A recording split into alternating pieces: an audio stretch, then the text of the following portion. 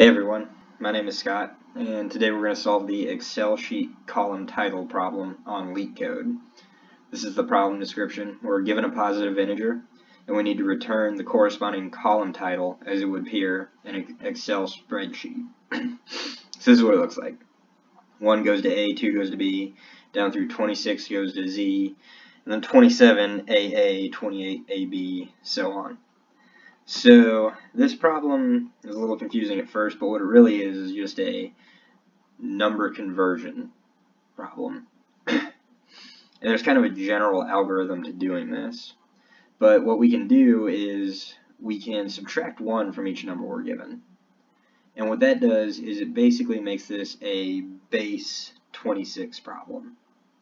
We're basically converting this decimal number, which is base 10, into something that's base 26. So that's all we have to do. And then once we do that, it becomes pretty simple. So here's how we do it. We're going to use a string builder.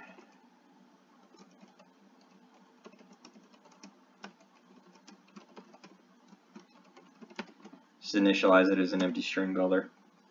And then while n is greater than 0. What are we going to do? Well, like I said, we need to take n down by 1. And what that does is it takes this 1 through 27, 1 through 26, makes it 0 through 25. So a base 26 problem, which for the way we're going to convert it just makes it a lot easier with the math.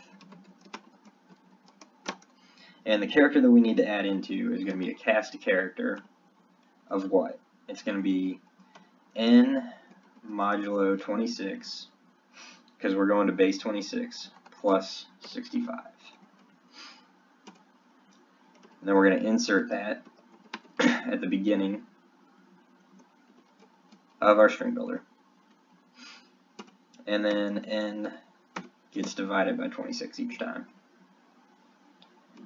And then we'll return res toString.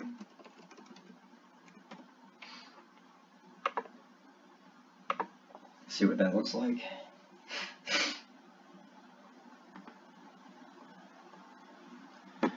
It got number 1 right, so that's encouraging.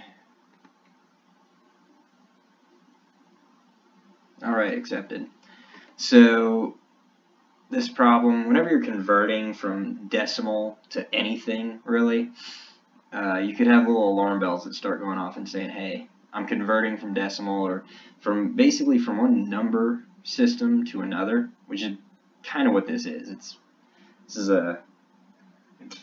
a base, a number system, a base, and we're just taking it to another number system.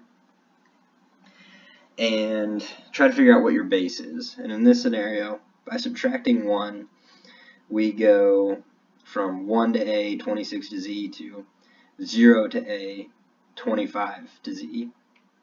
That way we're working in base 26.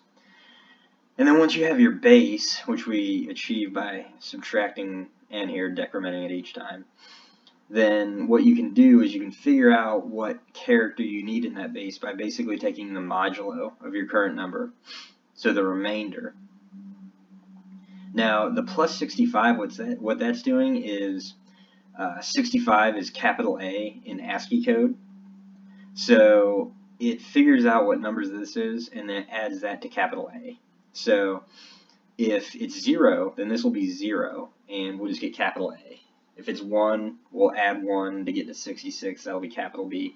So that's what the plus 65 is for. If you haven't seen this before, what you can do is you can take integers and cast them to characters, and it'll become their ASCII value. And if you don't know about the ASCII table, look it up. It's really good information to know and to have in your back pocket for stuff like this. So we get the remainder 26, or the remainder when n is divided by 26, and then adding 65 to it is just getting the number, getting the letter that corresponds to it. So 65 in ASCII is capital A, and then we add whatever the remainder is when dividing by 26 to it to get to the letter that we need. And then we just put it at the front, and then each time you're going to divide out your base, so it keeps getting smaller and smaller. So that's it for this one. Hopefully you learned something, and we'll see you next time.